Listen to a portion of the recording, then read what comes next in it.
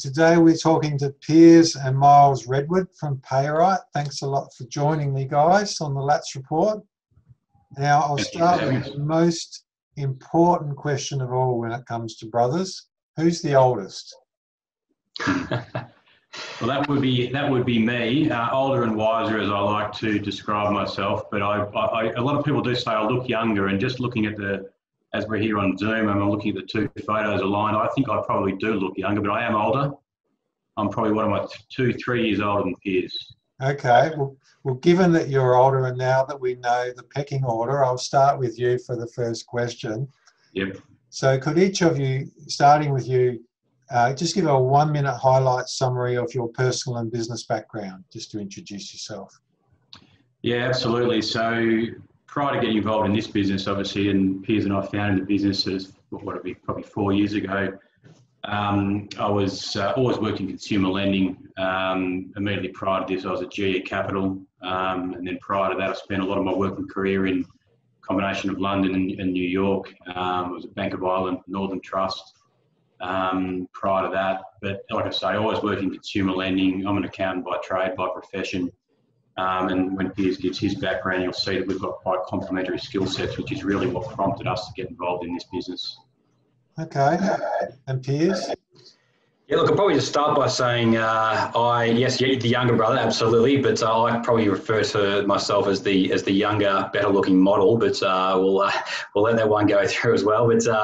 But look, certainly my background in a similar vein to Myles, I've my broader background's been across the consumer lending space. If Myles sort of has that those back end type experience, mine's more around the front end, so experience across sales, marketing.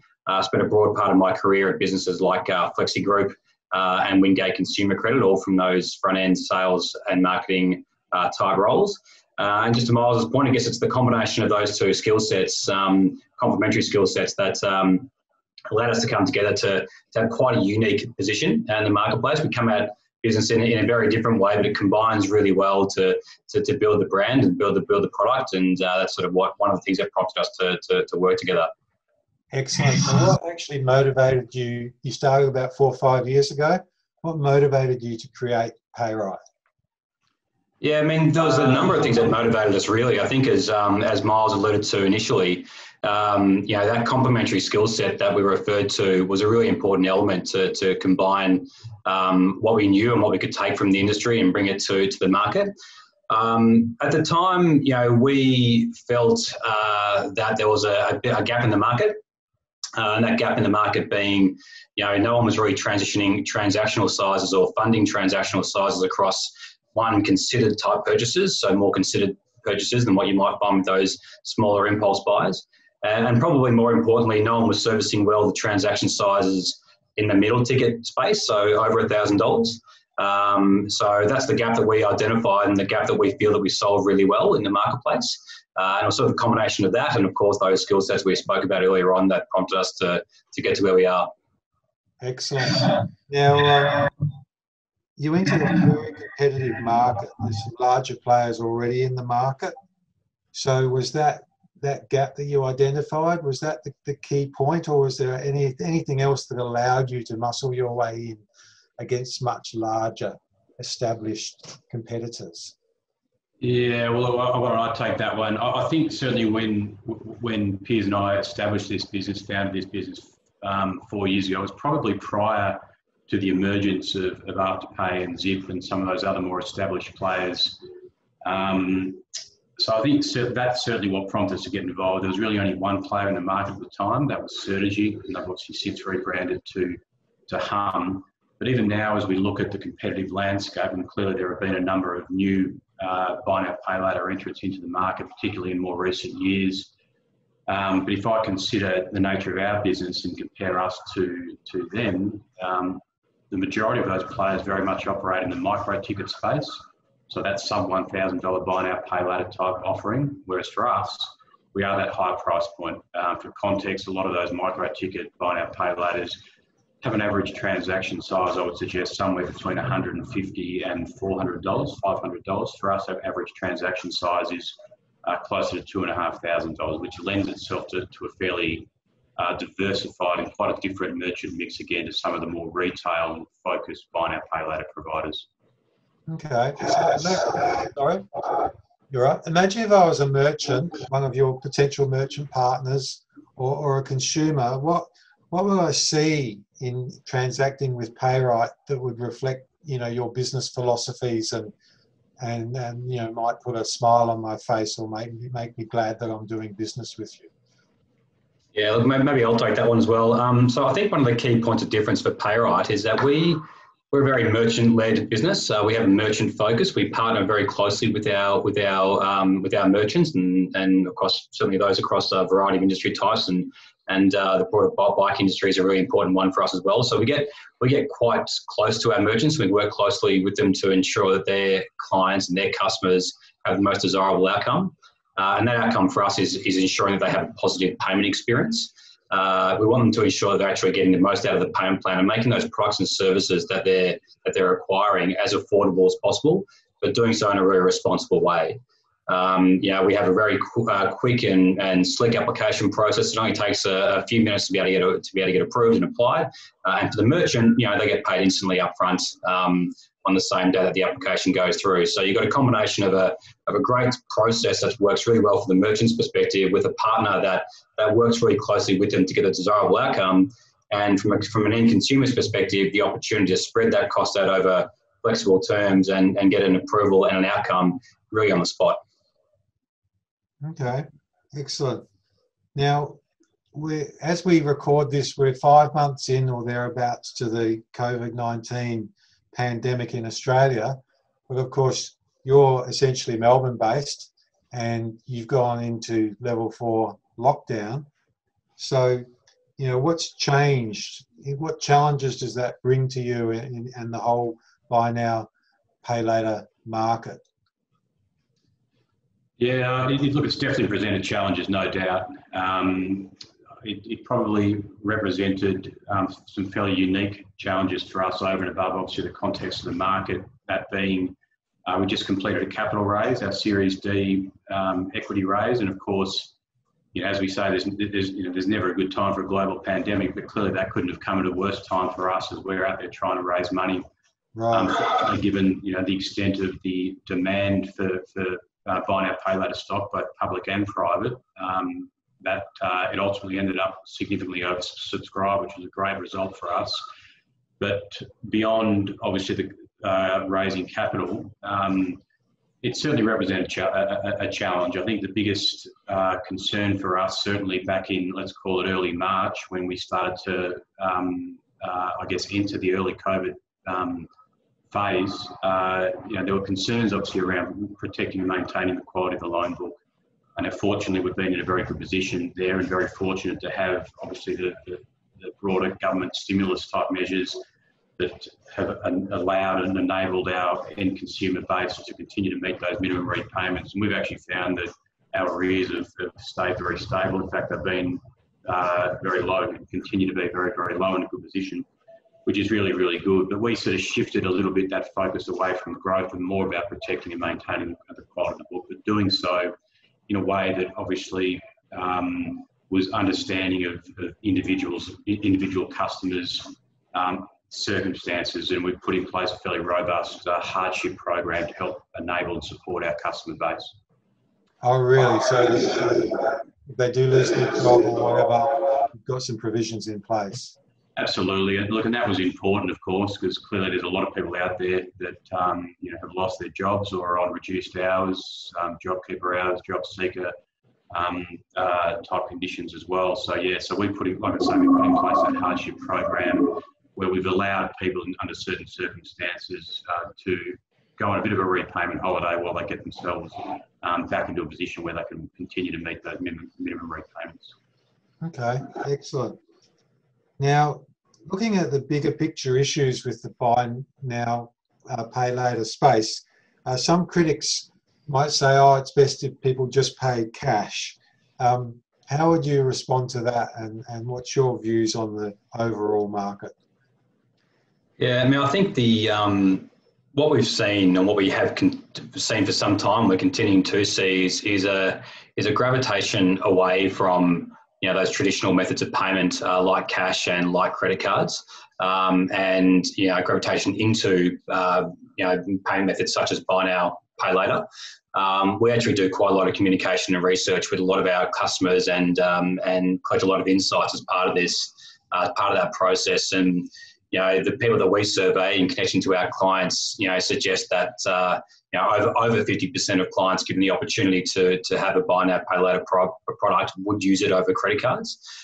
So we're seeing a shift into a more structured method of payment such as ours, which is being really well embraced by the end consumer, but it's also being used as a great opportunity for the merchants that we partner with to sell more products, to sell better products, to be able to meet the needs and recommend opportunities that presents from a store, but also what the requirements are to the end consumer. So I guess it's, we're seeing a gravitation away from those other payment methods into more structured methods such as buy now, pay later and Payright.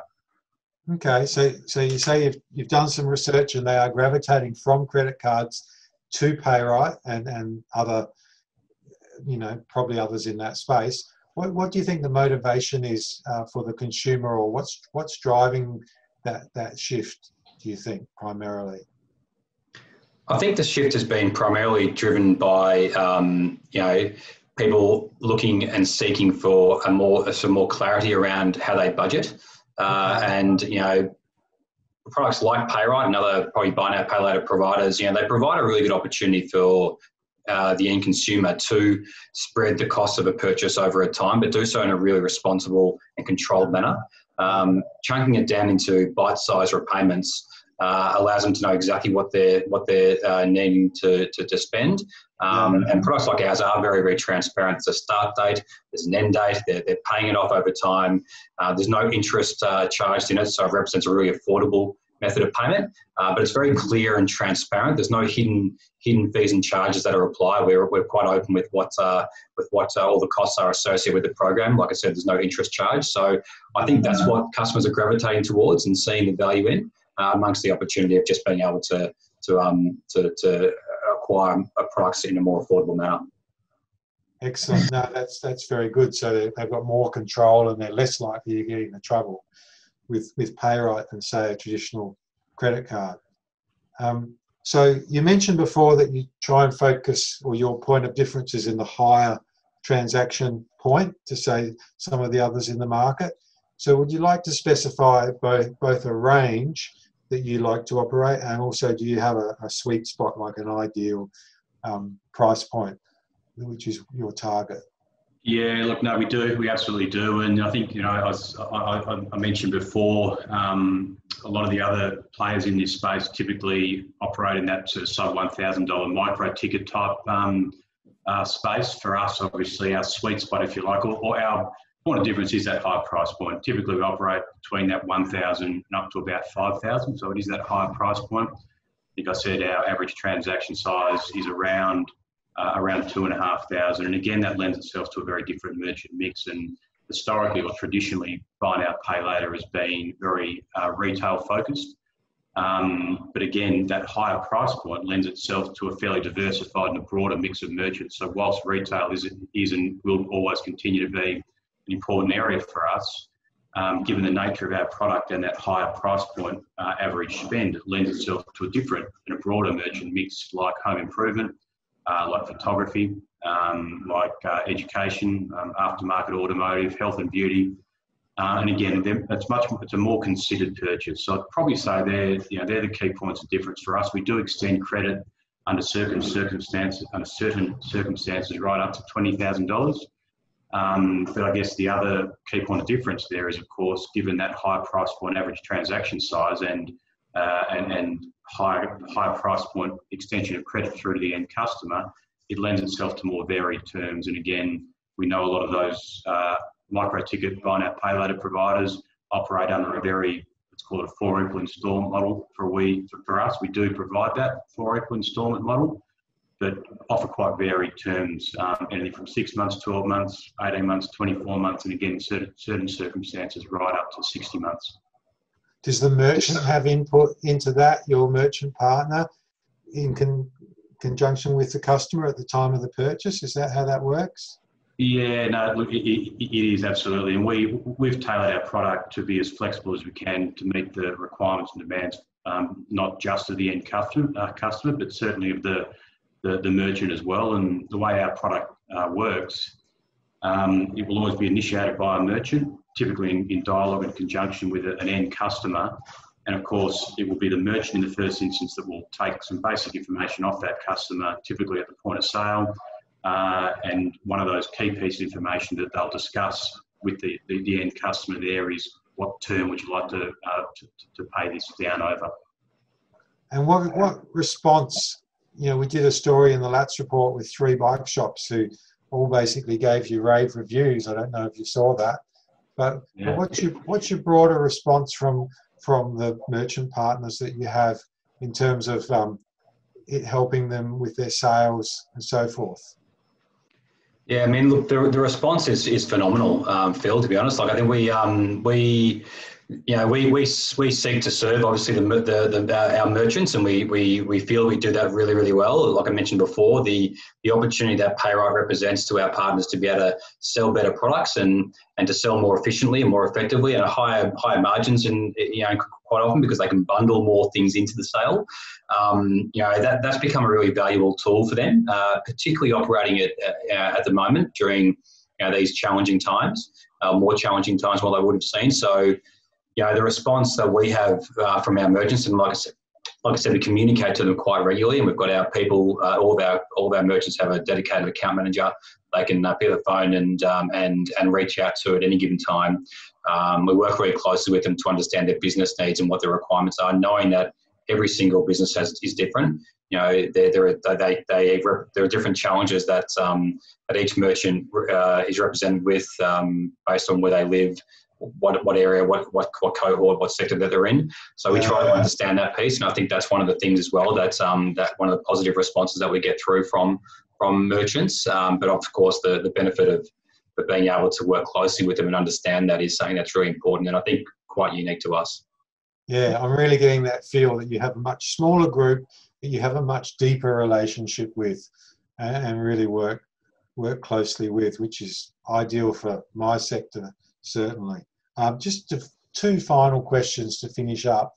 Speaking of what's close to my heart, riding bicycles and so on, I understand that you're running an interesting virtual event right now from Melbourne to Sydney in the first instance. Would you like to tell me a little bit about that?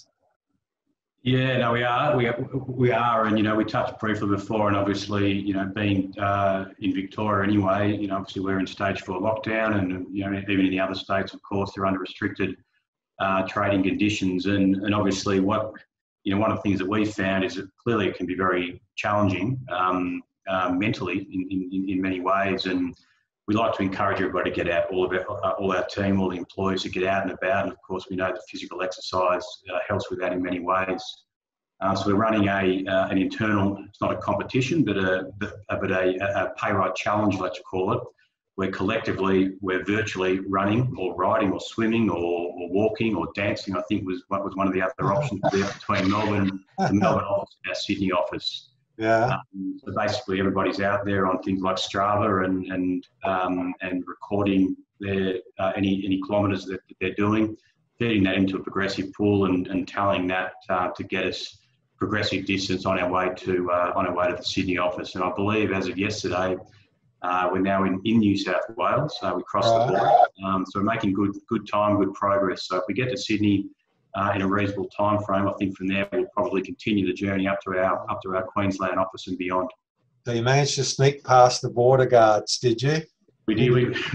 We got through it. Look, it's a bit of fun, and I think everybody's really embraced it. Everybody's really getting into it, and again, good excuse to get out there on the bike and get out there for a run and a ride and a walk and do a bit of exercise.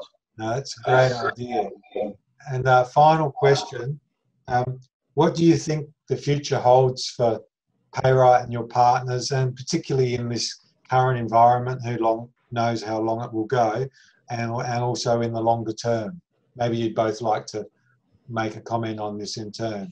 Sure. Yeah. Maybe why don't I kick it off?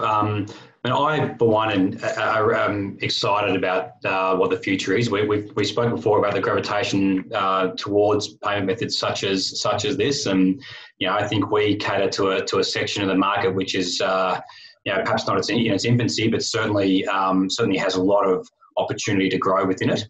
We're very excited to be part of that movement and servicing those merchants in that way.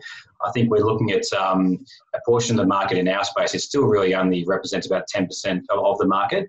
So there's about 90% opportunity to go, and we do feel we're quite well serviced in that. I should also say I'm also really enthused and excited about how businesses are pivoting over this time. We're seeing a gravitation or a change in the way people are operating during this, economic period that we're in, this COVID world. People gravitating towards online sales, and I should mention we've got capability to be able to help businesses transact online with a number of plugins available. So we're helping businesses in that way as well. But I'm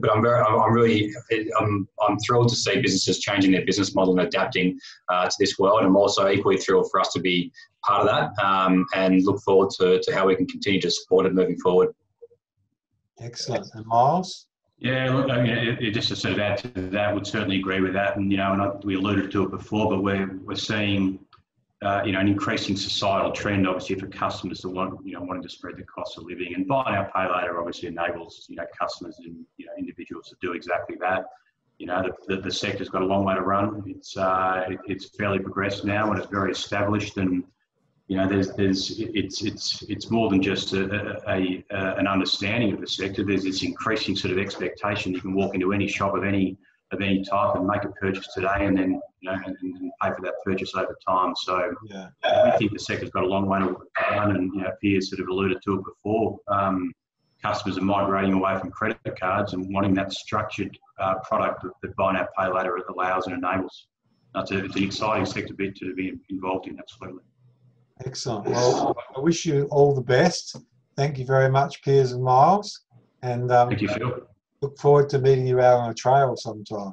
Absolutely. No, indeed. Indeed.